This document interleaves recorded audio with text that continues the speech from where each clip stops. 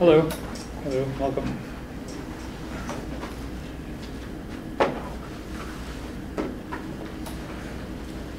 So I've got a newsletter sign-up sheet and some stickers and stuff if you're interested. Also, I just mentioned there's a farm hack tent where I'm also set up doing demos in the fair area near the big tent.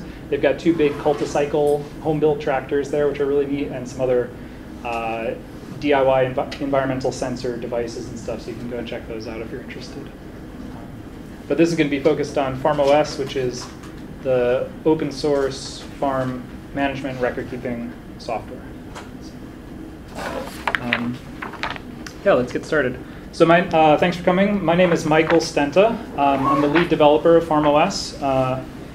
I gave a variation of this talk at last year's NOFA. There was a lot of really good questions and discussion, and we ended up going over time. It was kind of a short talk, so I tried to make my slides a little more brief this time, cut out a bunch of some of the background stuff.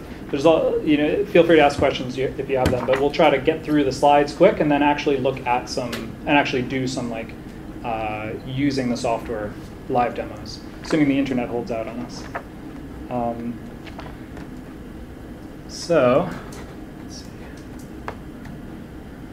So farmER is my company. It's a farmOS hosting service.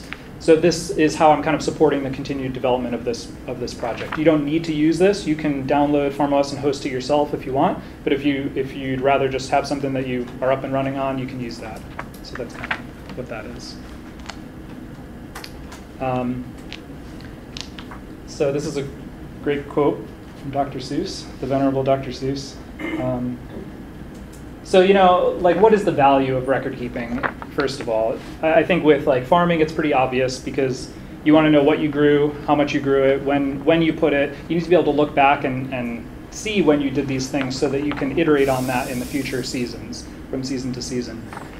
So not only is it valuable in the year you're doing it, but it's valuable 2, 3, 4 years down the line because you can compare and contrast what you've done in those times, what worked, what didn't. All that. So the more memory you have to draw upon, the better you are at actually making decisions in the future. Some people have really good memories, but even the best memories can change over time. My memory is not that great, and that's part of the reason why I built this myself. I like being able to store my memories and my information in an organized fashion, so that's kind of where some of this came from.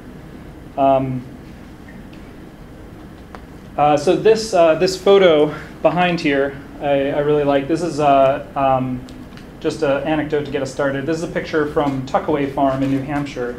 My friend, he's actually out at the farm hack tent. It's a cardboard box that describes the lettuces, tomatoes, and onions in the field, and the pepper varieties in the hoop house. This isn't their primary record. It's just something they made in the moment to jot it down, but it already has immediate value. If someone comes out to help harvest and they want to know where the jalapenos are, you just go look at the box in the hoop house. You don't want to leave that out in the rain, obviously. So there's some drawbacks to that. This farm also uses farmOS, so that's where these records ultimately end up, is into their farmOS system, so that they can look back on it and they don't have to worry about it rotting away. But regardless of what you use, record keeping is a habit that you need to get into, and seeing the long-term value makes that easier. So this isn't going to be a silver bullet. I'll say that right off the bat. It does take work to do these things, but if you see the value and you get into the habit, then that will lead you a long way, I think. So farmOS is the tool that I'm building to help in that process. It's a web-based application for farm management, planning, and record keeping. The main goal is to build a database that can store everything that's happened on the farm. So it needs to be easy to record events. It needs to be easy to find those recorded events in the future. And that will lead to more informed decision-making as you're going forward. That's sort of the basis of farmOS, but from that, some really cool things can be built on top of it, and that's sort of where we're moving with it. I'll talk more about that in a minute. Before I jump in, I wanted to just show a quick video. So GODAN stands for Global Open Data for Agriculture and Nutrition. It's an initiative that was started in 2013 to support global efforts to make agricultural and nationally relevant data available, accessible, and usable for unrestricted use worldwide. They produced a series of videos on YouTube that feature different topics and initiatives around open agricultural data, and farmOS was one of the projects they featured. So I think this is a pretty good video. So this is a pedal-powered tractor, human-powered.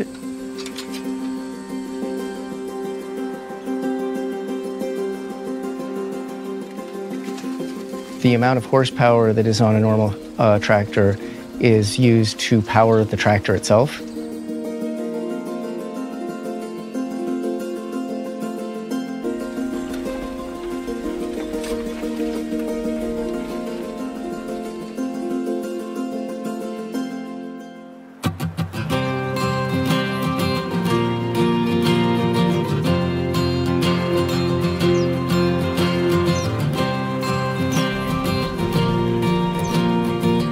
We grow over 100 different crops, so a very diversified farm, and one of the motivations for creating farmOS is to be able to manage a highly diversified operation and all the complexities associated with that.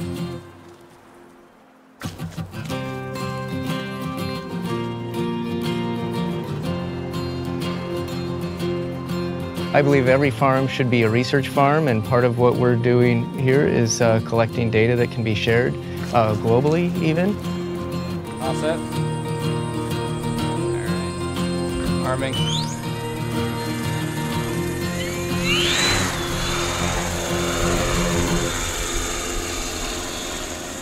Aerial imagery in general is a very fast, non-destructive way to collect a tremendous amount of environmental information about the farm, both for crops, but also from forest health, water health, and other systems. It allows us to elevate our perspective, quite literally.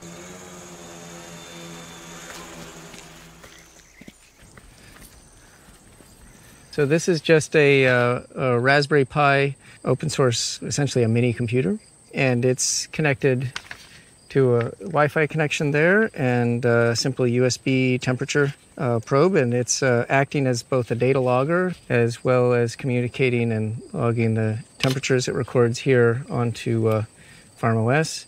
The hardware is in the range of maybe less than $50.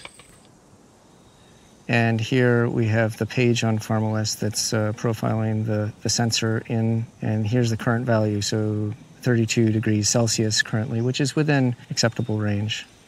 It's very important to be able to monitor the temperatures and other environmental conditions to match what the current state of our crop production is, and to manage the soil moisture levels, humidity levels, and temperature.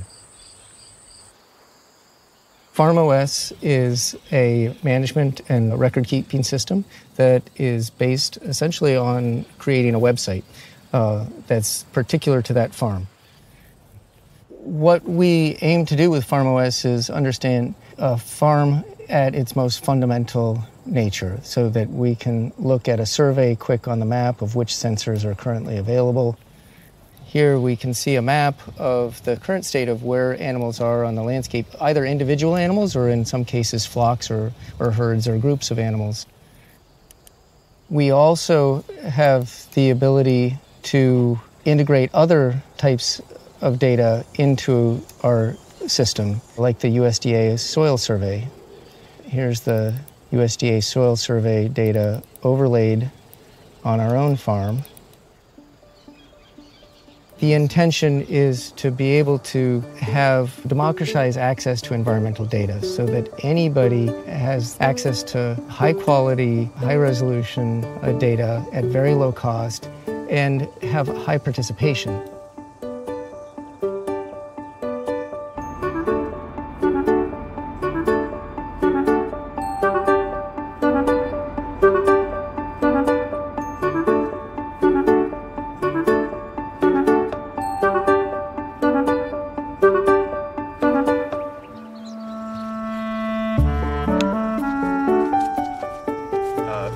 I think there's an extension cord over there. Okay. So if we take it from there, you, Mike, and we could start looking at it, because there's lots of options. This is a big collaborative effort, and I think this is indicative of the idea of open collaborative science. And that's the real fun of it, when we have folks from EPA and USDA and the commercial farming operation here and software developers and hardware developers all working together. So it's a lot of fun. But we're also going to be piloting a project where we're co-deploying low-cost sensors with industry standard sensors. And that's the big focus of the initiative, is to develop a protocol by which we can not eliminate the need for the industry standard sensors, but use them to validate and calibrate lower cost sensors that are more accessible to more people, to more farmers. Let's get a little bit closer.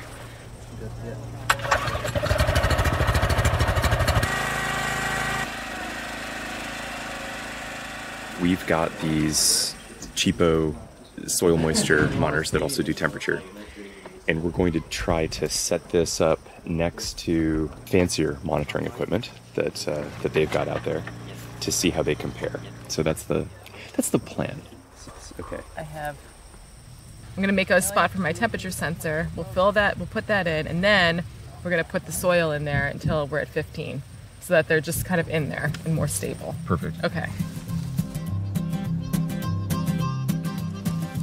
If you think about civilization like a tree, with agriculture at the roots and the population at the trunk and arts and commerce as the leaves and branches, and if people see themselves as part of that, where the commerce and leaves may not weather a storm, they may break and blow, but they will regrow. But if the roots of the tree are attacked, the entire system will wither and die. And that's part of this, seeing oneself as part of the agrarian system. It's very important that we all have an interest in building strong roots. I'm gonna pull up my data table, and there's my data. Yeah, so that's great. So it looks like everything is working really, really well.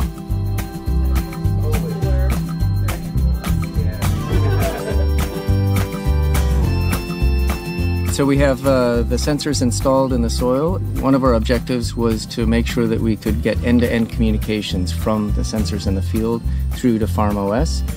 We've done it. Moving that data through this design will allow us to put dozens or hundreds of sensors through the same pathway. So that's very, very exciting. I think a big part of agriculture is creating a record that's publicly accessible so future generations don't have to duplicate the work of generations past. And it's clearly in our global interest for every farmer to improve the land beneath their feet.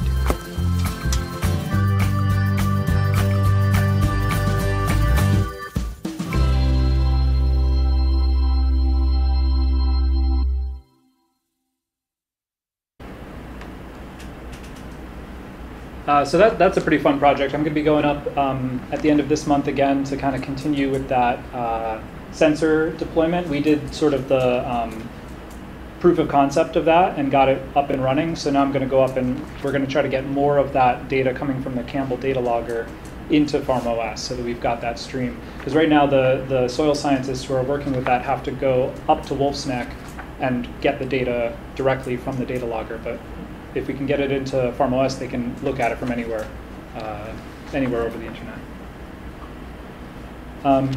So yeah, I'll just try to cover some of these things really quick so that we can get to some real demos. So some of the big picture goals of farmOS: manage everything.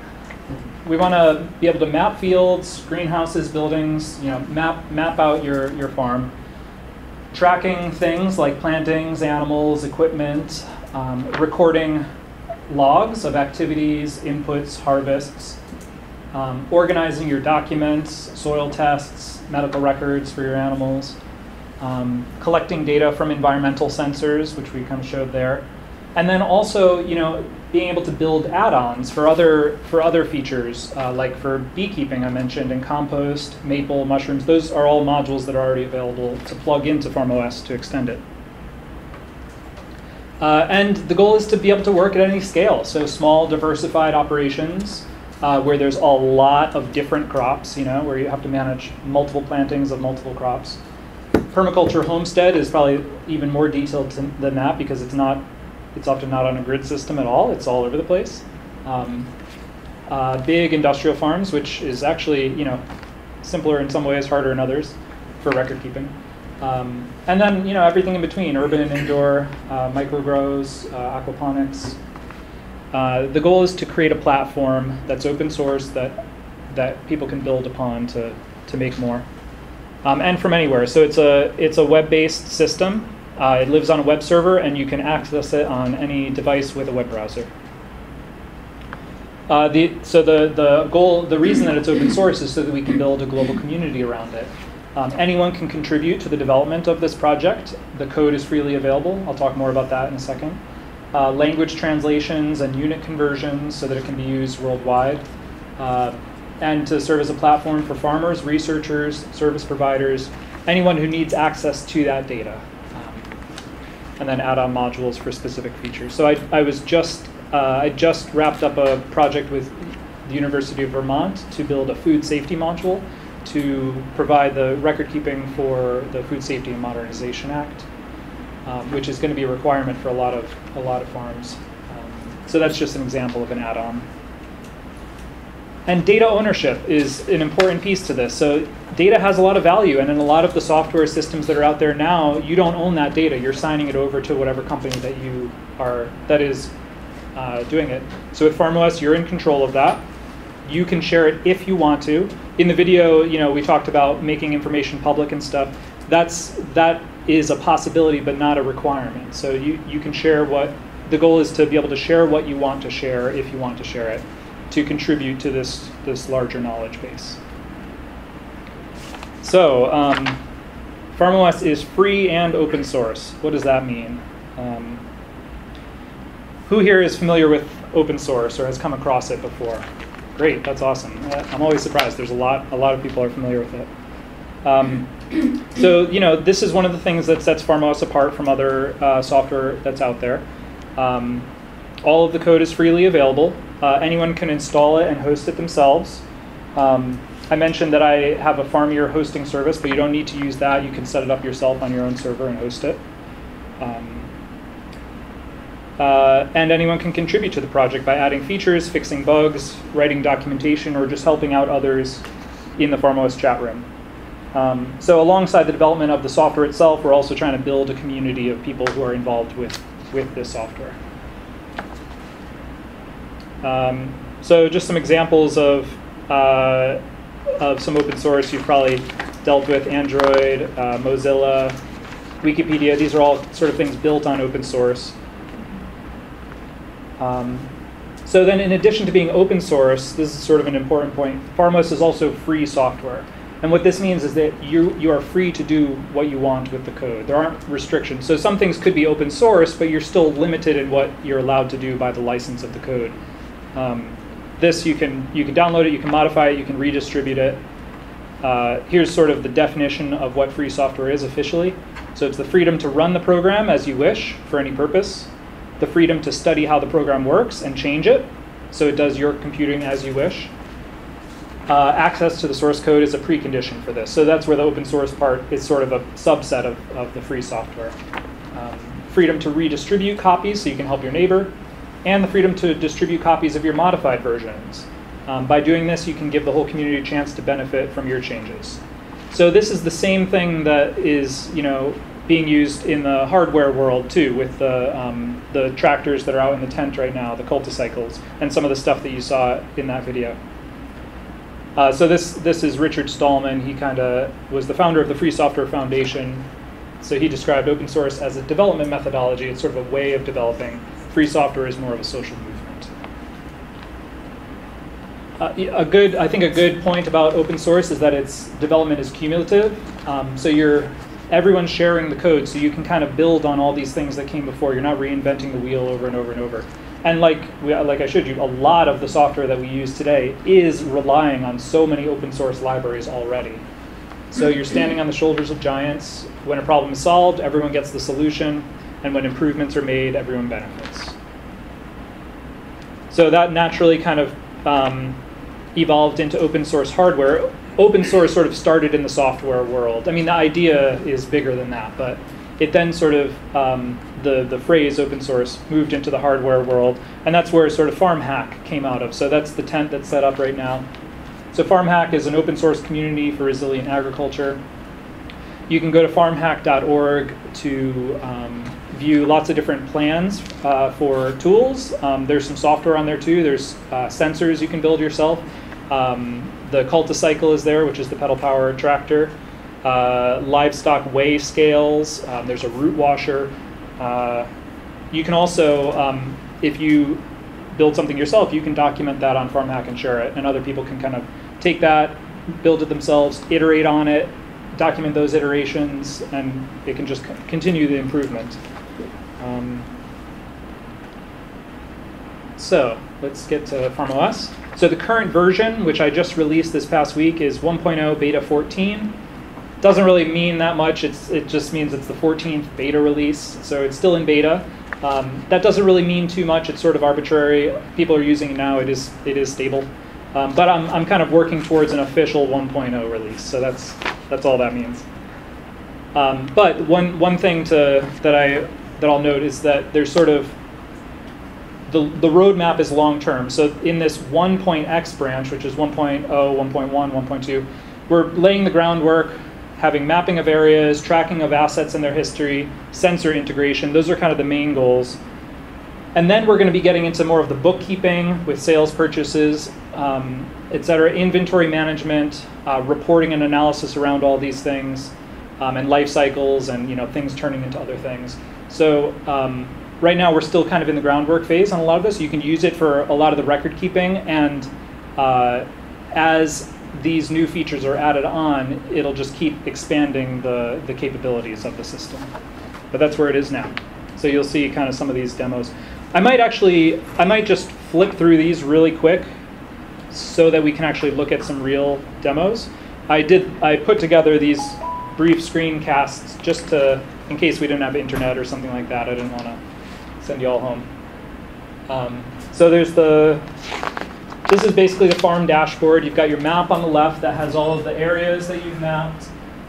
You can import areas from KML files. I'll show that in a second. And then you can zoom in and click on different areas. So you can click on a bed, for example, and it'll say, that's the bed, there's the square footage. There are 6 plantings there. You can click on that to view the list of plantings in that bed. On the right is sort of your plan. There's nothing in this one right now, but if you have tasks that are on your to-do list, they'll show up here. Basically, I'll kind of go into this a little more detail, but in farmOS there's, this is a good point here. So areas, the main menu is areas, which is your mapped areas. Assets, which are the things you own, like plantings are an asset. They're in the field, you own them, they have value. Animals are an asset, equipment are assets. These are the things that you're dealing with. So is the bed within the area also an area? It is, yes. Yep.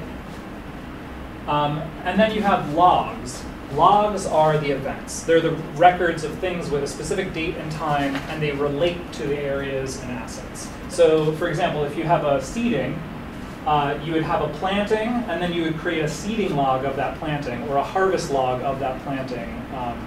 With animals, you can have movement logs of the animals. Equipment can have maintenance logs, that kind of thing. And then they don't need to be linked to anything either, though. You could just have an activity log that says I went out and plowed the field or something. It doesn't have to be related, but the ability to relate all these different things together is sort of what one of the main strengths of farmOS is, so that you can get to things from various ways. So like on here, you can go in on the map, you can click on it, you can get to your plantings that way, or you can go up to the assets menu and get to plantings that way. Or if you're looking for a harvest log, you can go to logs, harvests, and that'll show you the planting that way. So it gives you a lot of different angles to get to the same information. Again, getting back to being able to record things easily and being able to find things easily. That's sort of the goal. So this works on a phone. You can load it up just like you would a normal website. You don't need to download an app or anything.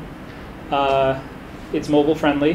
One of the log types that I use a lot is the observation log. So you can just go out start an observation log, take a picture with your phone. It gets attached to that. You can record information, and link it to a bed or to a planting or something. So if you see you have pests or something, you can create an observation log for that. We'll show some of those things more too. Mapping of areas. So you've got different types of areas like your fields, buildings, paddocks, etc. You can draw points, lines if you're doing like a fence line or something, polygons for your areas like fields and buildings. They're color coded, and you can get your estimated acres or square footage. This demo is actually a little bit outdated. It's basically the same, but I think the new version looks a little bit better. But you'll see. So this is just sort of what it's like to draw out your areas.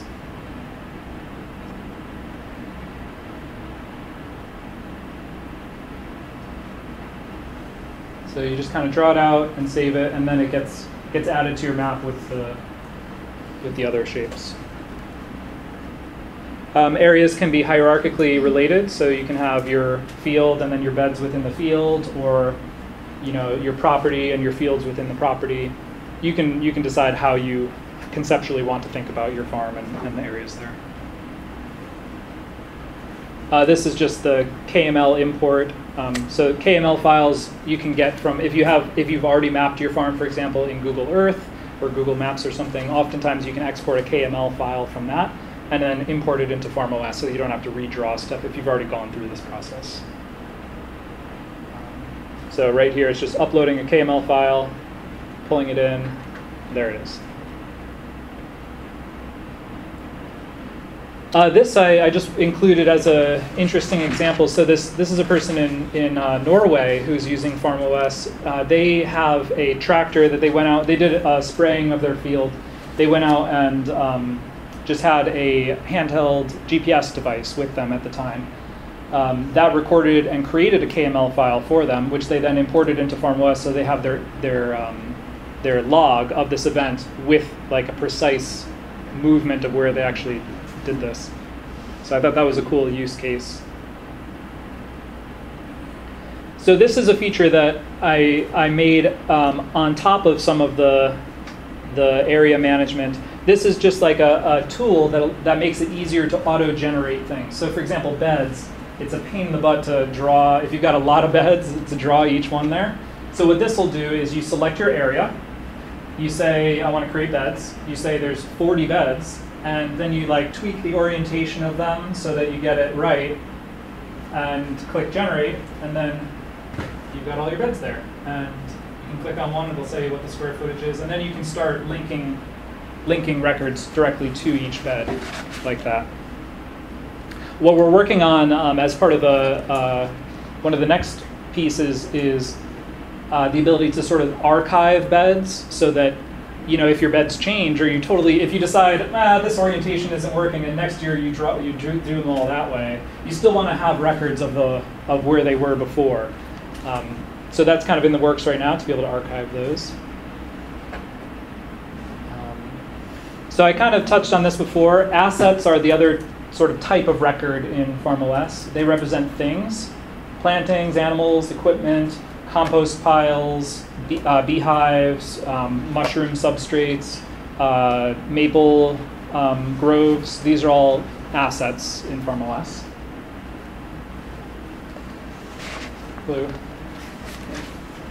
So this just shows like a full list of assets. It'll be easier to show some real demos, I think, than to see this part. But you can see that it breaks it down into your different asset types in the main menu there, so you can kind of separate things. And you can see a map, specifically not just of areas, but of where your assets are. So you can see my plantings are right here. So click on that, and it says those are where the onions are and beans. And then you can get to those records through the map like that.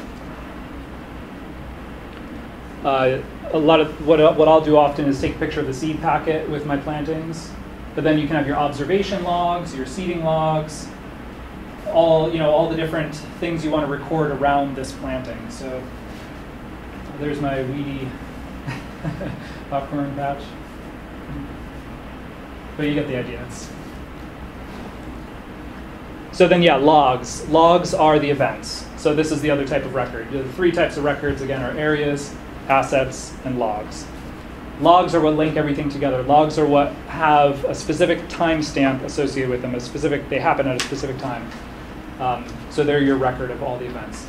There's different types of logs. So you can have an activity log, observations, movements. Actually, so this is an update too. Scratch that one. Movements is actually incorporated into the other logs now too, but I won't get too off topic there. You can do movement logs, inputs and harvests. And then for specific asset types, you can have more specific logs. So for plantings, you also can have seeding logs and transplanting logs. For animals, you can have medical logs. For equipment, you can have maintenance logs, and that kind of thing. So here's just sort of a list of logs. This is like the full list of all your logs, but generally you'll probably go to the logs menu and pick the type that you want. So let's look at harvests. So then you can see all the harvests that you've done, the plantings that they came from. You can take a picture with it. You can say how many pounds quantity associated with that.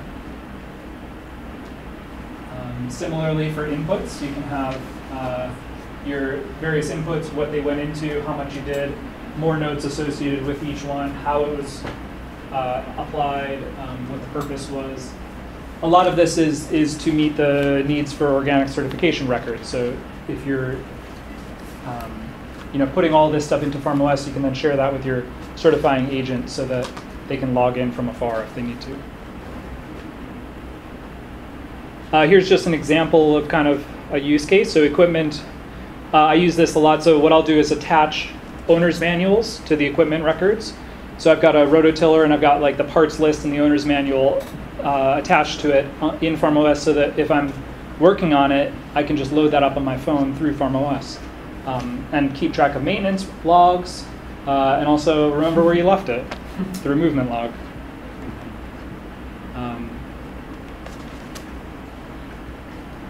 So this is just equipment. There's the record for the tiller. So you can take some pictures of it. I like to also take pictures of like the serial numbers and engine, all the labels on it. You can record your activities. It's up to you how granular you want to get with it. The farmOS is it's meant to be a database for all kinds of things. If you want to be really granular about your records, you can do that. If you don't need to do that, you don't need to do that. It's up to you. One key thing, so logs can be done or not done. So you can see like there's checks next to these ones that are done or not done. So for example, I said I want to change the oil on September 1st.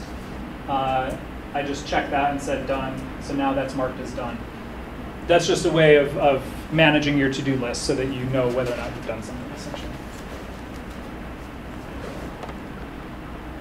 Feel free to ask questions, too, if I'm going too fast or if I'm trying to get through some of this so that we can get to some real demos, because I think that'll be more valuable.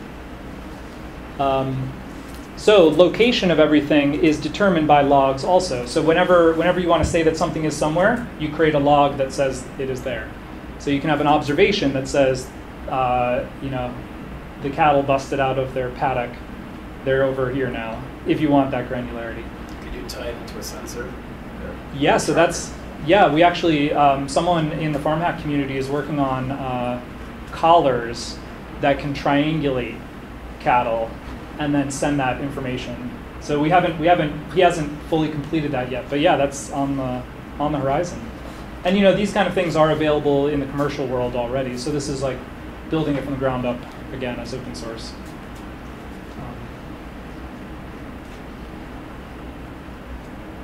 And then you can have activity movements. So you can say, like, here's an example. I want to move the cattle that are in Middle Bay. So you click on Middle Bay, click on Animals. This shows you the animals that are in Middle Bay. Select all, click Move. Sorry if this is a little fast, but you basically just say where you want to move them to. It automatically fills in where they were. When you do that, will the cows start moving to the? Yeah, so we're working on that. Yeah, but it's funny you mentioned that though, because the guy who's working on the collars was also talking about putting a little speaker in them so that you could actually like get on the microphone and actually train them to respond to commands and stuff.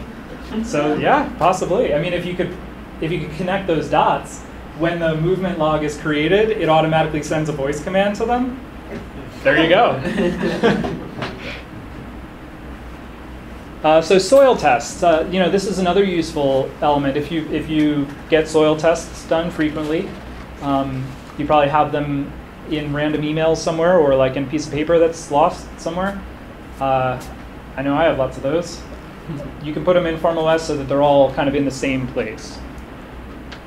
So here's an example. We're going down to the soil tests log list. So these are all soil tests from this place.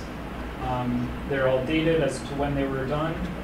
You can actually say, here are the sample points that I took these from. There.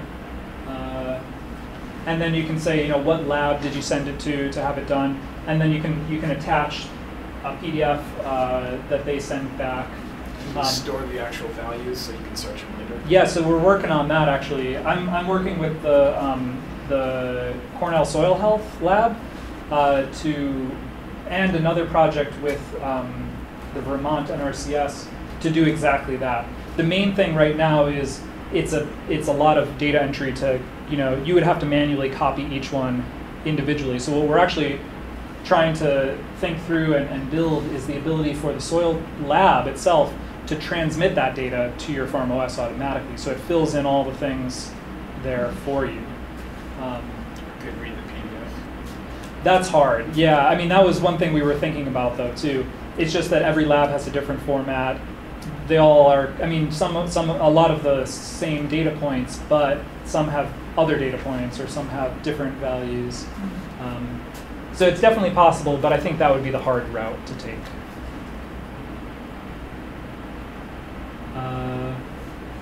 The other thing, I think it showed this a second ago, but when you go and add a soil test, you can actually load the NRCS soil survey layer on top and see where the lines go through your property. I think it'll demo this again. But then you can click a button and it'll actually load up what soil types are in the points that you selected essentially. So you can record that along with your soil test. So for example, here I'll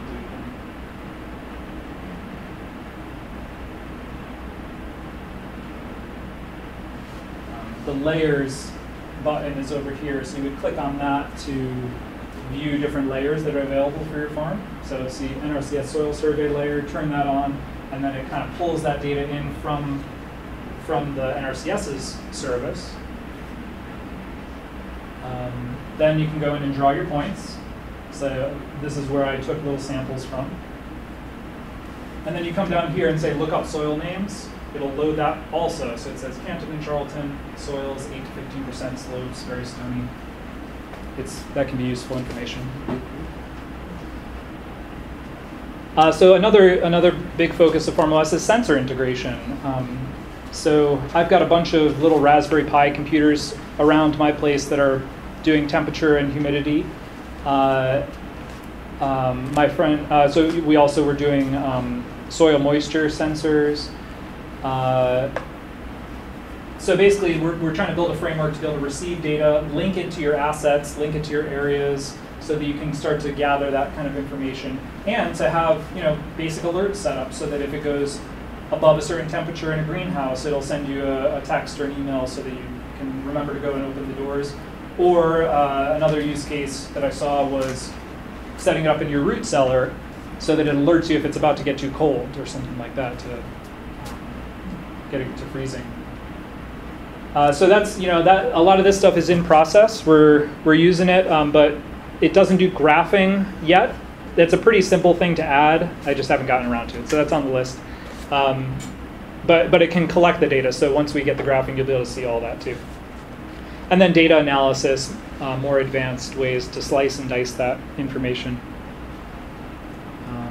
So here's an example of a root cellar. So 2 sensors here, 1 temperature, 1 humidity. Sensors are a type of asset too, so you can move them around. You can have other logs associated with them.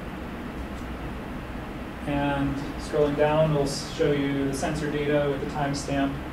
So you'll see it was 21 degrees Celsius at August 13th. Does anybody use it for automation? We mentioned greenhouse, so we're using like if this, then that. Yeah, so we've been playing around with that a little bit. No one's using it that I'm aware of to do fully automation stuff. But yeah, that's sort of on the horizon as a next step. So yeah, another thing I kind of touched on is people and roles. So everyone can have a login. You can, if you've got multiple people working on the farm, they can each have a login. You can actually assign tasks to people and have them, responsible for those tasks. There's different levels of permissions. So there's 3 different roles. There's a farm manager, which has full access to everything. Farm worker has most access, but it's a little more limited. And then farm viewer is only read. So you can only look at stuff. You can't actually make changes or add logs or anything. So the use case for that is like a certifying agent or someone who just needs to see your farm but isn't actually taking an active role. So this just shows you go up to people, you can add a person, and all that. farmOS is actually built on another open source system called Drupal. So a lot of this stuff is just stuff that comes out of the box from that system. So we're leveraging a lot of that and then building this farm-specific record-keeping stuff on top. So if you want more information, you can go to farmos.org. There's a bunch of documentation. I did a load more documentation leading up to this talk too. There's links for the downloads and the source code. The issue queues are where you'd go for feature requests or to see the roadmaps or bug reports. Do you have a question? Yeah, I'm curious about how these can yield the records and whether or not there's any integration with scales and is that all the stuff that we can put in by hand? So you're talking about meat? No, vegetables. Yeah, vegetables, okay. But, I mean, meat would be the same thing. Yeah, right. Yeah, so so there are harvest logs, and we can take a look at this in a second. And that has a quantity field on it, so you can record the weight of your harvests. So yeah, it is manual data entry at the moment, but it wouldn't be too, it's not hard to imagine just taking that next step of automating that so that you put it on the scale and then it links it back to the planting that's associated with it. One of the recent features that I just built is CSV imports. So you could theoretically, a lot of it is about workflow and developing a workflow to get the data in here, because data entry is always going to be the biggest hurdle, I think, and that's where I try to talk about like getting in the habit of things. It's also about developing a good workflow, I think. So like one example could be you have a clipboard next to your scale. You just write it down what you're doing as you're going, and then every once in a while, or at the end of the year, even over the winter, you put that in a spreadsheet and import it into farmOS. So then it's archived there. Unless you need it during the season in farmOS, then you can do it more frequently. Well, that might get to my second question, which is how do you get the data back to do analysis? Yeah, so just like there's a CSV import, you can do a CSV export. So you can load up your list of harvests, you can filter it down to a certain crop or a certain area or a certain planting, and then you can export that and do whatever you want with it from there. Yep. Has anybody ever used it for historical grazing plans, stuff like that? Yeah, exactly. So for like planning your movements of cattle through a grazing plan, that's exactly what the movement logs were sort of designed around. The guy who did the collars that I was talking about, he sort of contributed some of those ideas to build out this movement log idea. So I'm curious because I don't always use exactly the same fence line. There's a lot of portable fencing. Yeah. Okay. Great question. So, looks like I'd have to re-enter the spots, Yeah. create new areas for every. So this every came setup? this came up a year or two ago. The idea of temporary fencing Yeah. and temporary areas, meaning like you have you draw your areas out, but if you're moving your chickens around or beef in like the lightweight fencing, you're not going to draw every one of those on the map. So yeah, what you can actually do with that is the movement logs can have their own geometry on it specifically too. So it might be easier to just show that, but you can reference the larger area that it's in, but then actually draw specifically where you move them to, Great. specifically with that movement log. So it's maybe linked to a larger area that's a permanent area, and it's within that, but it's a more specific fence line drawn just for that one movement kind of thing. That's how we handled it. Yeah, there's also more stuff on there. You can check it out. And join the community. So first up, use farmOS. We need more people beta testing it and just trying it out and coming up with ideas. And feature requests are great. Bug reports are always welcome. Planning and general discussion. We have a monthly call. It's on the, I think, second Tuesday of the month at 1 p.m. via Google Hangout. So that's usually really fun. We just kind of brainstorm ideas. Last one was this week, actually. So it'll be 4 weeks from now. Is that so nobody joins because it's during the day?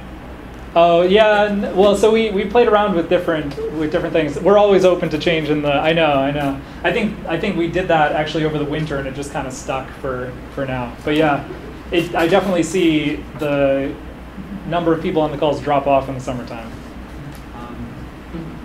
So sponsoring development, example of that is UVM sponsored the development of the food safety module. So that's always a great way to help out if you aren't doing it yourself.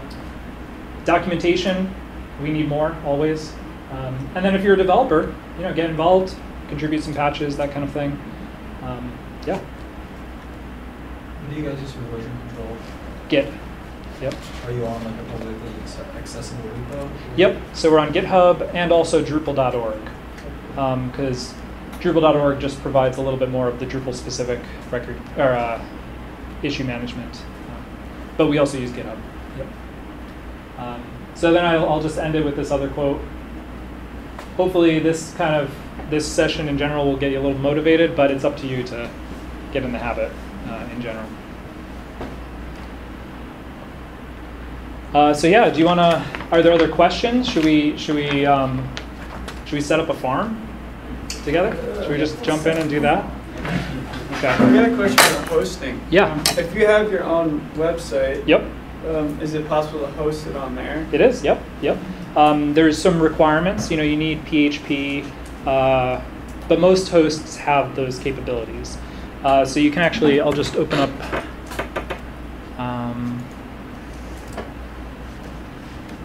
So if you go to farmOS.org, zoom out a bit here. There's a hosting tab, so you can see getting started. This will tell you if you want to do it yourself or if you want to do subscription hosting, you can go either route. But then, yeah, it'll show you how to install, what the requirements are. There are some requirements that most hosts might not have, but not for key features. That area generator, for example, used a sort of a more specialized geometry library that most hosts don't have. So the area generator might not work, but most of the other things are included. And then if you're hosting it yourself too, you'll also want to familiarize with like how to update when new versions come out and that kind of thing. So these are the types of things you get for free if you do it through the subscription. You'll get automatic updates and that kind of backups and stuff like that. The hosting is very reasonable. What?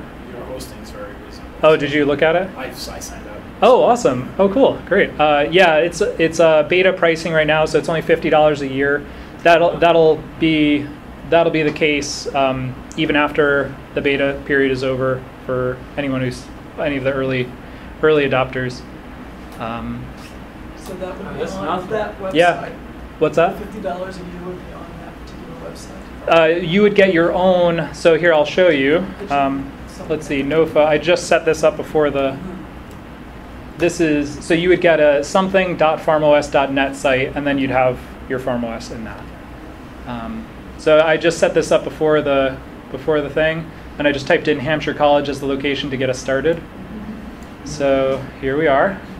So the first thing we'll probably want to do, let me just give us some more room here. Hide the bookmarks. Okay. You might be tempted to set up areas on your like iPad or iPhone. Use your computer. It is a little bit easier still on the computer. You can do it. I've done it, but it is easier on the computer. Yeah.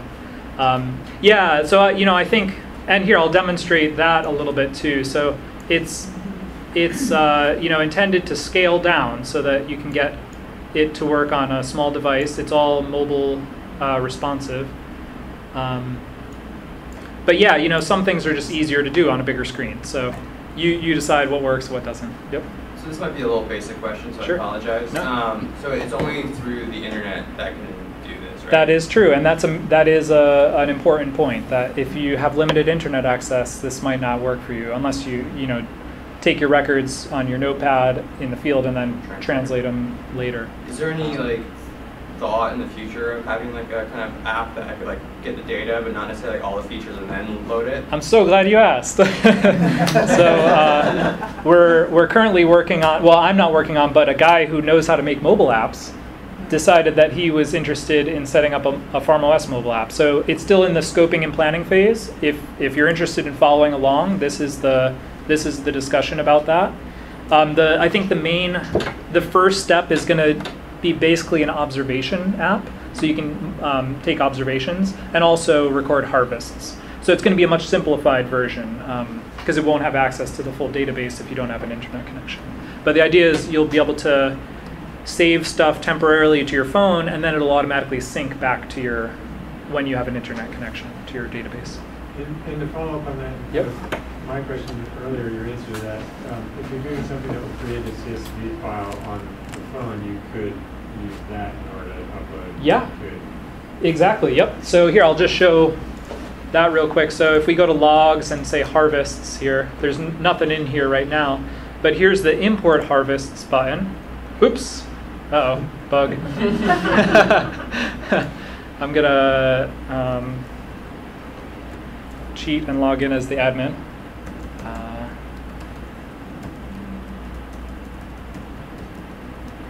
Live demos are always a risk.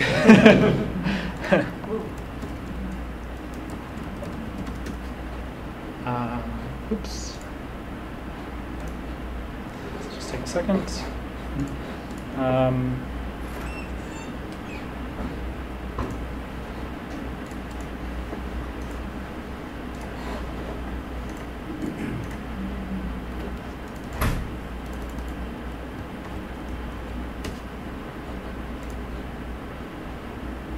Okay, where was I?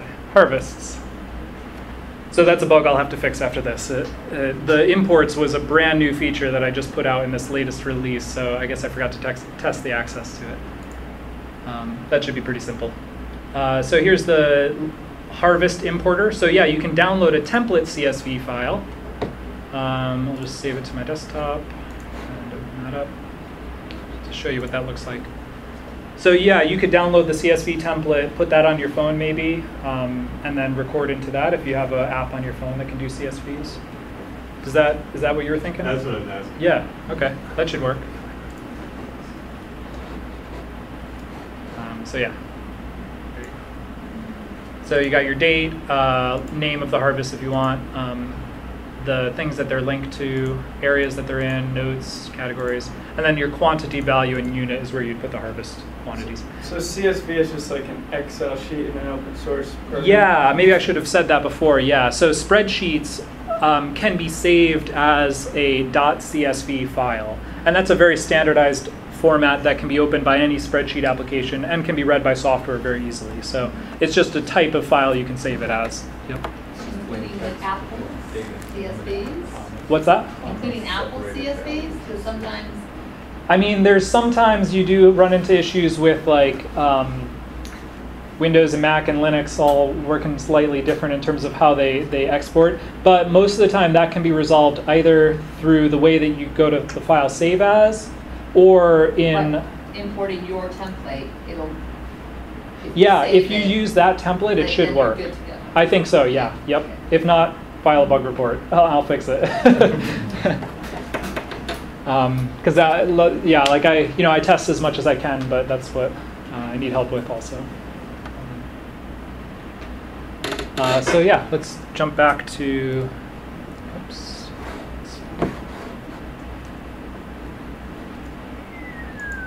Okay. So I'll just, so I noticed they've got a farm over here. So let's add an area to that. So let's see, I'll say field A. So basically when you're adding things, you just have a form and it's broken down into different sections so you can get, you can keep it as simple as you want. General information for an area will be just the name and the area type. So we'll say this is a field. Area type right now mainly just is how it gets color coded in the map. So fields are yellow. And then you can draw the geometry. So let's see. It starts you off with where your other stuff is.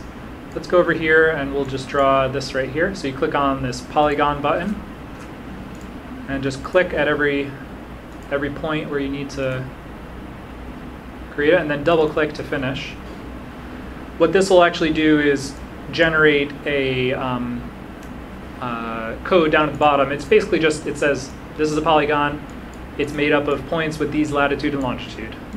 So that's all it is. You can give it a description if you want to. I'm not going to now. And then you save it. And now my farm includes two areas. It includes field A, which it'll then show you the calculated area. This is a minor bug here, but that's okay. And then I also still have the Hampshire College as an area. Because I only did that so that we could get here quickly, I'm actually going to go and delete that area now. So I'll click on areas up here and scroll down. So here's my list of areas. I'll just delete Hampshire College for now. So you go to edit, and then all the way down to the bottom, delete. So now if we go back to our dashboard, that is the only thing that so it'll auto zoom to where your areas are basically. So I'll just add a couple more real quick. And feel free to call out if you want to see anything specific or have any ideas. Well, I'll show you the soil survey if you're interested. So you just click on this here, and it'll sort of fill in with these. It's kind of only marginally useful when you're looking at this kind of area map. It's more useful when you've got the soil test, because that's where the button is to load up what the actual types are. So we've got a feature request to be able to click on these to get more information. But you can also look up these specific codes. If you Google like soil type and then the code, it'll tell you that. Where is that information coming from? This is coming from the NRCS Soil Survey API. So it's connecting to their server and pulling in this map layer to display over it. Is that throughout anywhere, or do they? You can access that. Yep. Easily. Yeah, it's really helpful actually. It's really a useful service. They have their own service you can go to on their website too, but then they also provide these APIs so that your programs can connect to it and pull in this information. But beware, because they're not always right. Oh yeah, yep. I'm fascinated by the soil survey. Like, But is how that do they? extracted from the really, really old ones? Like I think we have an old book It from the depends. 50s. Yeah. It depends on where you are. Yeah, I think they get updated, but probably not very often. It's also just the scale. I mean, like this field right here is probably on a small scale for the soil. Yeah. Like that line may not be exactly right. I know. I'm fascinated though by like, how did they know? You know, I mean, I'm not a soil scientist, so it's a mystery to me, but I think it's Oh my God. I think it's amazing. Yeah. Wow. Oh yeah. You keep going. Yep. Gets a little less useful the farther you go out, but. Wow. The amount of human labor to gather all these samples and then map it. That's what I'm saying. I mean, I don't trust that it could possibly be. Yeah, accurate. yeah. And I mean, I'm sure it's a lot of fun. better than nothing, though. You know. Yeah. So I'll just draw a couple more areas.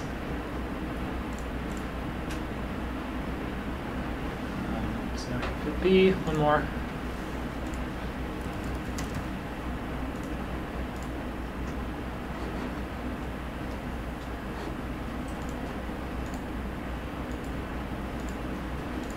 You know how often often they update the Google aerials? I don't. I think that depends on area too. I've noticed. Yeah, I've noticed at my place it was like it didn't change for years and years and years, and then like 3 years in a row it changed. So I think it depends. You can check the other ones too, because they update at different time intervals. I'll also just put in a greenhouse here just to.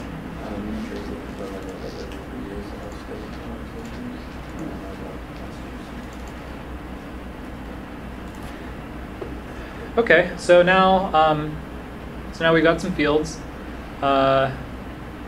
Just to keep it simple, I'm not going to go down to the bed level. What is there? We got half an hour left. Is that right? 2:30. Okay. Yeah, we can put it in an animal record. That's an easy one. So I'm going to add an animal. I'll say this is Steve, the cow. Can you do herds as opposed to like individuals? That's one of the next features I'm going to be working on. We talked about it on the last call, actually. Yeah, so right now, individual animals is how this works, but some people are using the individual animal records for things like flocks, because I think poultry is one of the main use cases for having groups. So what we're going to be doing actually is creating, under assets, you'll have plantings, animals, equipment, and then groups. Groups will be able to be used just like any other asset, but they represent, multiple things.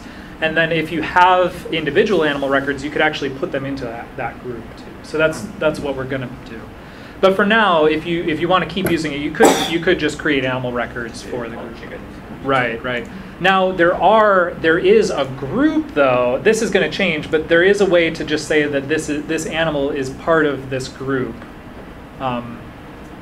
So this is more for like tagging it and categorizing it and saying like this is the bred heifers, or this is the chicken flock 1 or something like that. This animal is in. So that's going to evolve into more of a full-fledged asset type in itself. Is the idea. So I'll just say cow for this. We'll say it was born a while ago.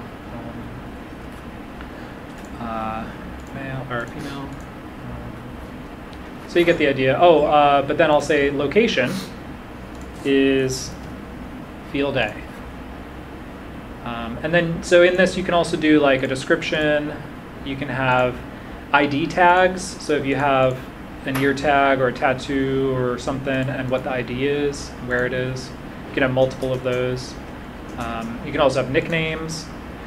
You can also track lineage. So if you have the parent cows in there, you can add them as parents here.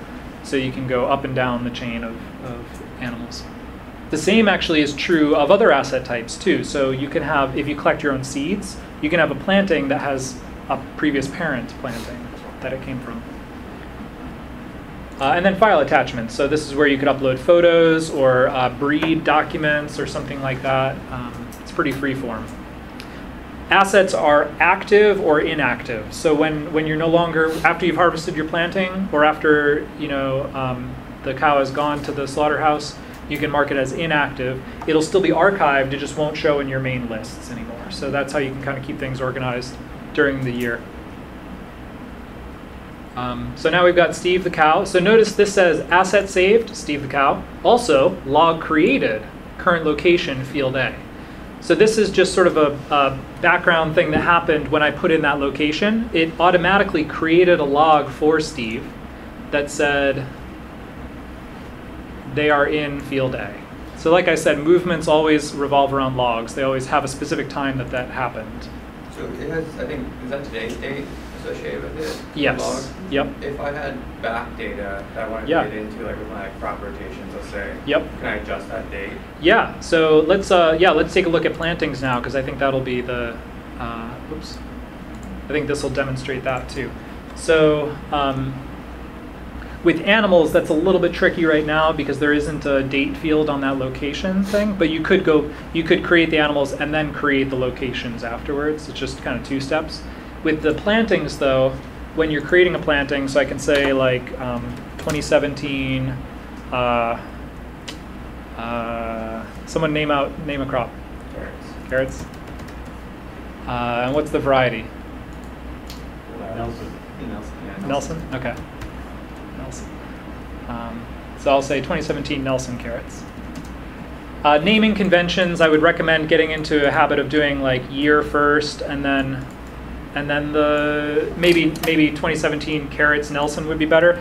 And the only reason for that is that the lists by default are alphabetical, so it just makes it easier to find what you're looking for if you name it in that way.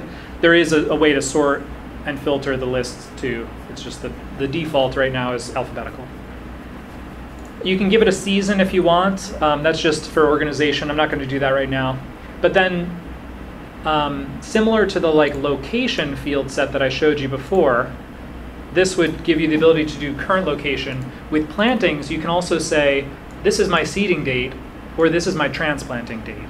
And this will create a seeding log or a transplanting log for those plantings. I'll show that. I may have missed this, but is there the potential for doing analysis inside this map right now? Not really like advanced reporting right now. So the phase that we're in, and I kind of mentioned that in the sort of 1.x versus 2.x piece, is that we're kind of building all the components right now, making the ability to record all these things. And then on top of that, we're going to start building more analysis features. So I'm excited to start working on some of those things. But right now it's mainly... and one of the places where, I mean, one of the things that brings up for me right here is the possibility of saying, okay, this is the seeding date, and then that automatically generating a harvest date or something like that. Yeah, exactly.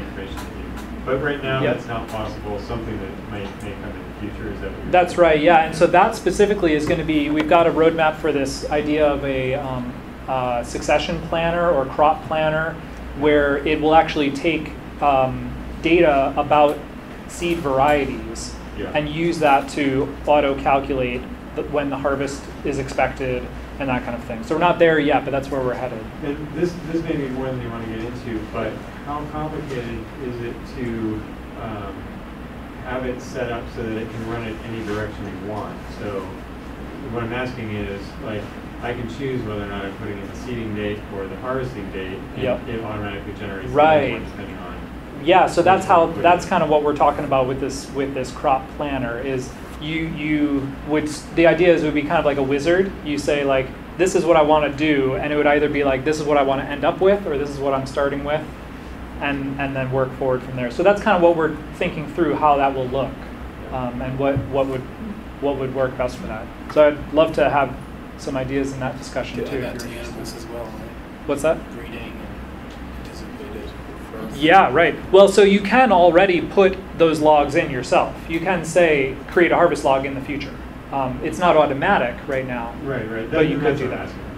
You have market logs too? So there is, in the new version, a sale log, so that you can record when a specific asset was sold. And also like where, take this or that market? Yep, the customer. You can have the customer, so you can put in the market as the customer if you want in that case. Not yet, but you're working on that. Well, no, there is a sale log type. There is. Yep, for that. Yep. What about weather? Log the Yeah. weather. See, these are all great ideas. Yeah, that's a module that I'm also looking forward to working on. It's not started yet, but the same thing with the soil test APIs. The National Oceanic, the weather agencies have these APIs that you can pull from too. We have a weather station on our sister farm. Oh yeah, okay. And so we could input that data. Yeah, sure. So that would actually be a great use case for the sensor module, I think, because it's something you've already got. If you could pipe that into the sensor module, so that you can right, and then you have can your own. Then you can start looking back on it. Yeah, exactly. Yep. The nice thing about the APIs from the weather service is they already have backdated data for years and years and years, so you can kind of scroll back through that. It's all in your bubble. To me, right. The beauty of this is it's all there. It's your desktop. It's your. Yep. It's specific to you. And your microclimate. All the information, like you say, it's in my handbag. It's in the bottom of the truck. Yeah, exactly. And if you're in a particular microclimate bubble too, and you have your own sensors in there, maybe it's different than what the weather service is recording. Oftentimes it is. Yeah. But yeah, just to finish this demo, so now I'm planning my planting. I'm going to say my seeding is going to be April 1st, and my location is going to be in the greenhouse. So I'm gonna start this in the greenhouse, but then I'm gonna transplant it out in what, June, we'll say? Say June 1st, whatever. You get the idea. So we'll plant this out in field A. So I'm gonna save that. And now, if I go and look at this planting, you can see it's got a seeding log in the future that's not done, and a transplanting log in the future that's not done. Technically, both of those logs are movements because they include the location where they're going to be going in the future. But right now, this is not located anywhere because I haven't seeded it yet, so it's not there. But as soon as I come and say, yep, I seeded it, so you can click on the checkbox and then click done. Now it says that the location is in the greenhouse, and it shows the geometry of that greenhouse right there. But you don't have the market associated with that, right? So you couldn't say from this field we took this much to that market. Oh, I see what you're saying. So you're getting back to the sale. It's like a farmer's market kind of thing. You So know, if there's yeah, so you're like, getting back to the sale log, record, right? If there's record keeping required and then somebody wants to look into the quantities, if that all matches up. Yeah, It could be. You could, I think with the sale logs, you could get that granular if you wanted to. Yeah. The sale logs, I would say, are in beta. They, like I really just put them together this past release cycle, Yeah. and it was specifically for the food safety project because because with food safety you have to do seed to sale. You want to be able to go. Yeah. So that would kind of meet that requirement. Exactly. Yeah, it would. We still need. It hasn't been tested yet, so I'm not sure if I've taken everything into account in terms of use cases.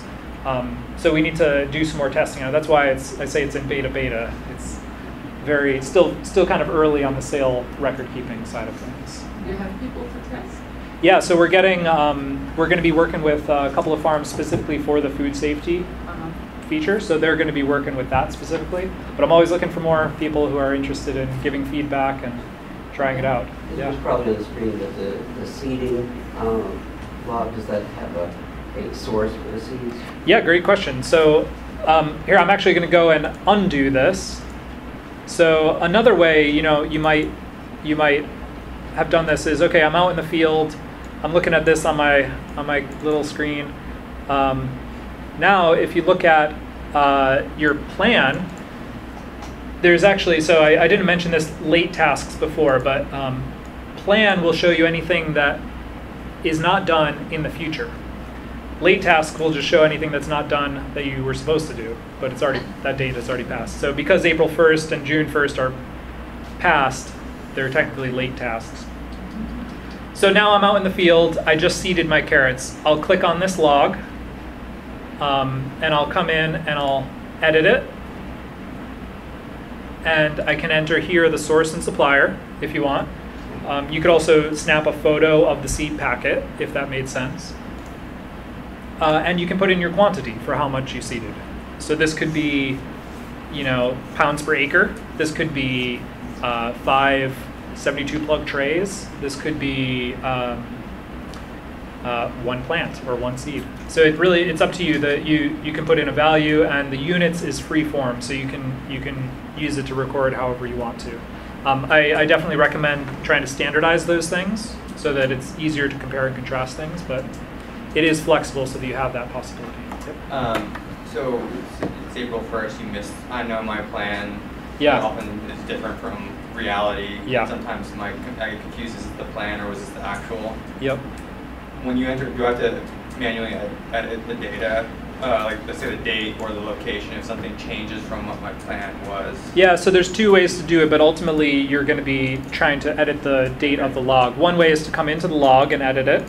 Another way is if I just go back to the home page, there's a little shortcut where you can click here and click reschedule. Okay.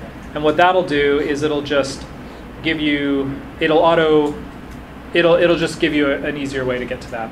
And you can do multiple logs in bulk that way too. So you can say, I'm doing all these today or something. Then it won't show up as late task anymore. Yeah, so I'll do that right now. It's like, oh, I screwed up. Yeah. I'll do that next year. Let's do an August planting instead. So now if I just reschedule, did I? Oh wait, it's past August.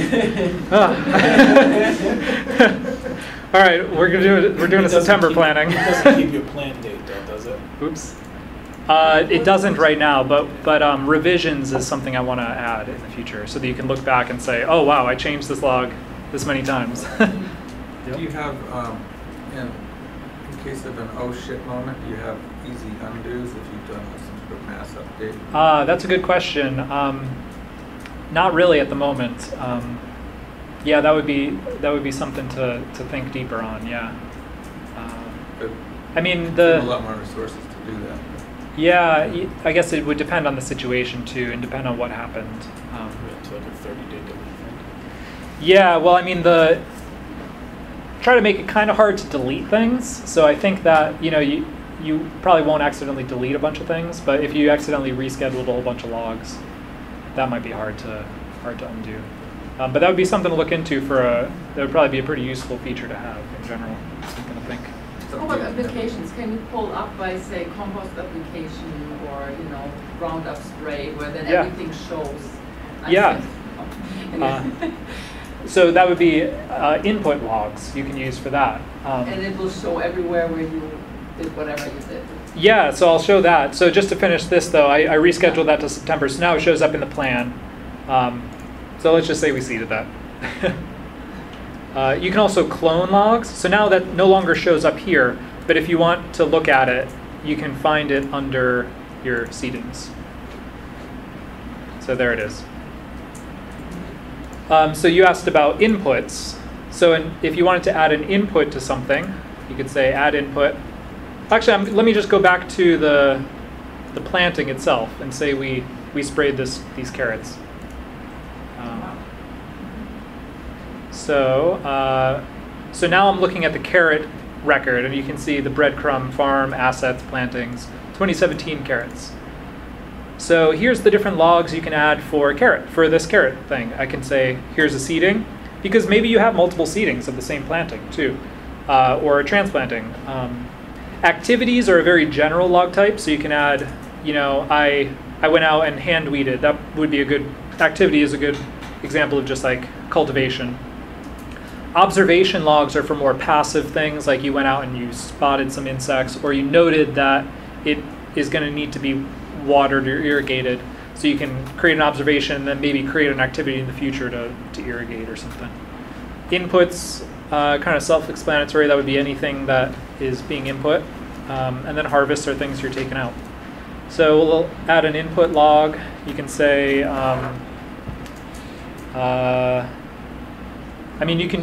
let's do compost. Okay, so you can just say added compost.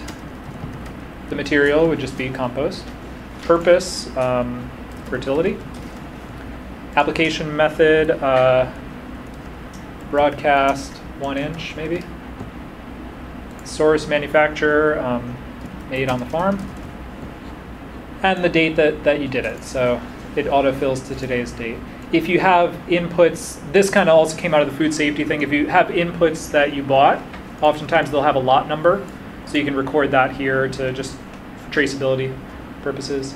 And a date that you actually purchased it, if you purchased it. Those are optional fields. And then quantity. So we'll say, maybe 1 ton total. You can also say, like, this is getting a little more advanced. Maybe we don't need to go into this, but you could say, I applied it to the carrots, but I only did it to this portion, maybe. So I still got to do the other areas. But what's nice about that is then on this input log, you have a specific geometry of where this input took place. So when I save this and I'm looking at the, oh wait, where did that go? Huh, that should have been linked to here. Well, so here's the input log. So you can see the precise geometry that it came from. That should have been linked back to the carrots. I'll have to look at that too. Will that also Still in beta. Will that also be associated with the field though? So if I pull the field map? That's right, yeah. So That's actually a feature I'm working on right now, is to auto-associate it when you choose the planting and vice versa. But you can do that manually by just coming in and saying, here's the area that it's also associated with.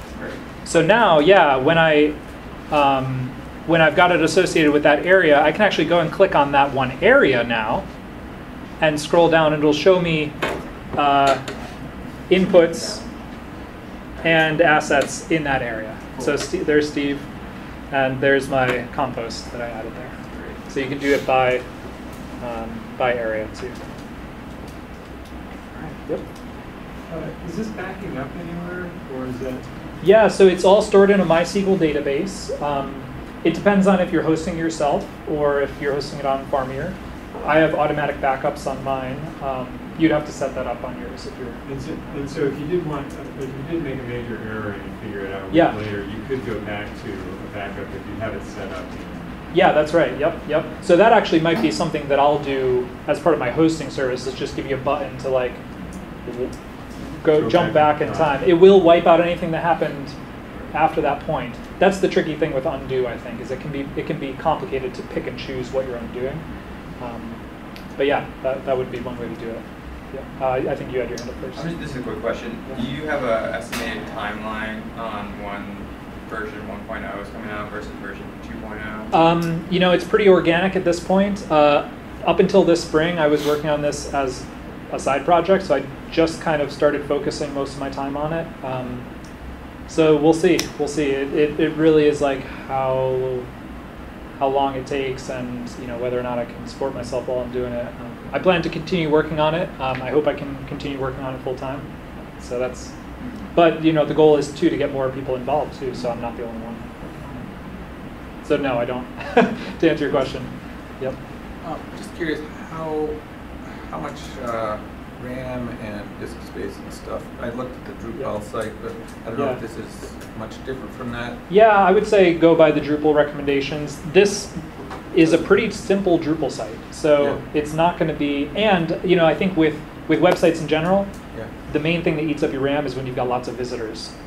This is private for the most part. It's only you using it, so really you're not going to be facing those performance issues. So 1 or 2 gig Linode should be fine. Oh, plenty, yeah. Oh, okay. Yep, good. You could do even less than that. But yeah, Linode is great. Yeah, Linode, yeah.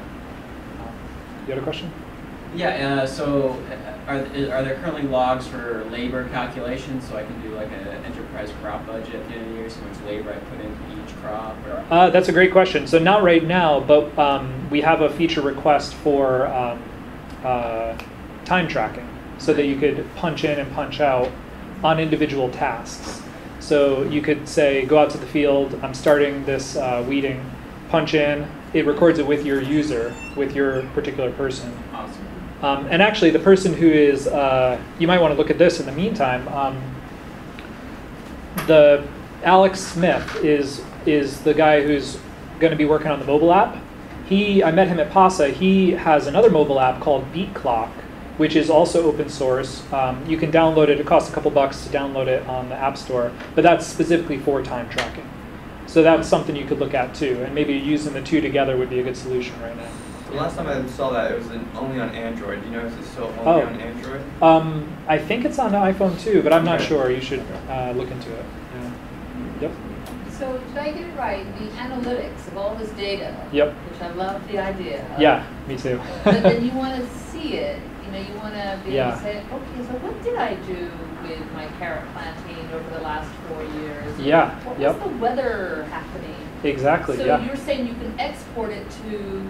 At the moment, you're not offering the analytics? Well, that's right. Yeah, we just haven't built those features yet. Yep. Do you have any recommendations as like, I mean, I could suck it back into my Apple Excel numbers and I can make a pie chart. But do you have any recommendations of where we can take the data to visualize it, or make pie or Well, I think Excel would be a great place to start, or Open Office, because you can download a CSV and generate graphs off of that pretty easily. If you want to link it to other data, that would just depend on where that data is coming from. So yeah, it really depends on what you're doing, what you want to do specifically. And do you give support for stuff like that? Yeah, I mean, I'm starting to think about those kind of services too. Yeah, I'm kind of figuring this stuff out. Yeah. we first. What was the app, the time app? Beat Clock. BEET Clock.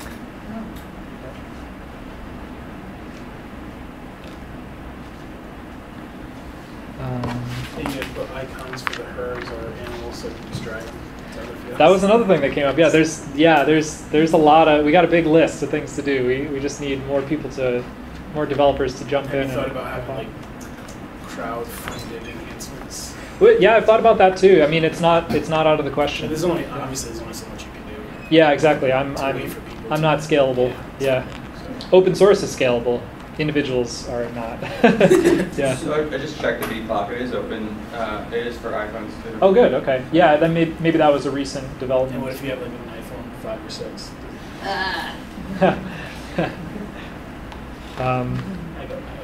Or we got 5 minutes left. We could do some more demos. I don't think there was anything specifically I had in mind. Oh, one thing I could show, which is also cool. I didn't mention this at all before, but so this is Dorn's site. He was in that video at the beginning. So he's using a feature that I like, which he has custom aerial imagery that he took. He has a friend who, I forget if this was done with a kite or a weather balloon, but basically just sending a camera up, taking a bunch of pictures, and then you use this service called mapknitter.org. You just upload all your photos to this. It will, if the photos have metadata in them that has a GPS and sort of thing, it'll sort of automatically knit them together, but then you can also go in and stitch them to fix things. But then check it out. Now I can turn this on and off so that you can get actually like more updated maps of your farm specifically. So this is like imagery that he took himself.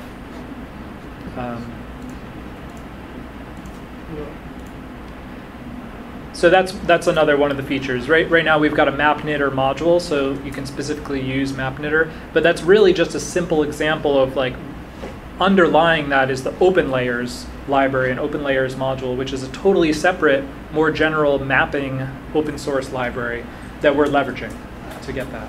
So something like that, at this point, when you update it, you lose the old, or can you have the log over time? So yeah. So right now the MapKnitter module is pretty simple. You just tell it what map you want to pull in, and you get that one map. You could theoretically keep a lot of maps in mapknitter.org and just change which one you're pointing to in your farmOS, or we can expand that module to have multiple maps so that you can link them. But another feature that I'm moving towards is a timeline slider on your maps in general, not just for this aerial, but for seeing the movements of things on the farm. So you could drag the timeline slider and see, here's where my cattle grazed, or here's where the chickens were, or here's the plantings that all went in at this point of the season, kind of thing. So being able to visualize, that's an example of being able to visualize some of this stuff. So right now the logs are laying the groundwork for that kind of thing. So we're getting the data in there, we're getting the geometries logged. It's really just a matter of coding up the time slider now to be able to display that. So that's just an example of how we've taken a long-term outlook to this, building components first, getting the ground up to get to these bit better features, bigger features. And you were saying earlier when you update, for example, a planting date or something like that, doing a reschedule, you're losing that old, but you're working on being able to capture one as a plan and the other as the actual. Yeah. So basically that'll probably be done with what's called revisions in Drupal. So it'll just kind of keep track of every change you've ever made to a log. So not only the date, but also if you change the descriptions or upload files or something, you'll just have a log of the log. So it wouldn't distinguish something from a plan versus an actual. It would just be, you'd have to distinguish that yourself versus which one happened. That's right. I mean, the way I'm thinking about it right now is the revisions will serve a good purpose, but if we need something more specific, that's like, this is what the plan was and this is how that differed, we could do that as well, and that would just be another layer on top. Probably not that much more on top. because that would be really useful to have, to say, so that you could start getting a sense of, well, I'm not very good at planning because I'm changing this all the time. I'm never going by my plan. Or when you're coming to plan the following year, yep. You know, was this because we didn't follow the plan, or was this because the plan was wrong? Yeah, yep. Yeah, that's a great idea. Thanks, Michael. Yeah, thanks for coming. Thank you. Yeah, I appreciate it. Yeah. If you want updates, I've got a newsletter that whenever I put out a new version, I send out a newsletter. Also have some farmOS stickers I made for NOFA, so you can go stick it on your tractor or something. Yeah, thanks for coming. I appreciate it. And check out the farm hack tent too. The Culticycles are out there. It's really, really cool. I've also got a little laptop and a monitor out, so if you have more questions or want to look at something just one-on-one, feel free. Good work. Yeah, thanks. Yeah, I'm going to thanks. sign up. That's great. Yeah, thanks for coming out. I appreciate it.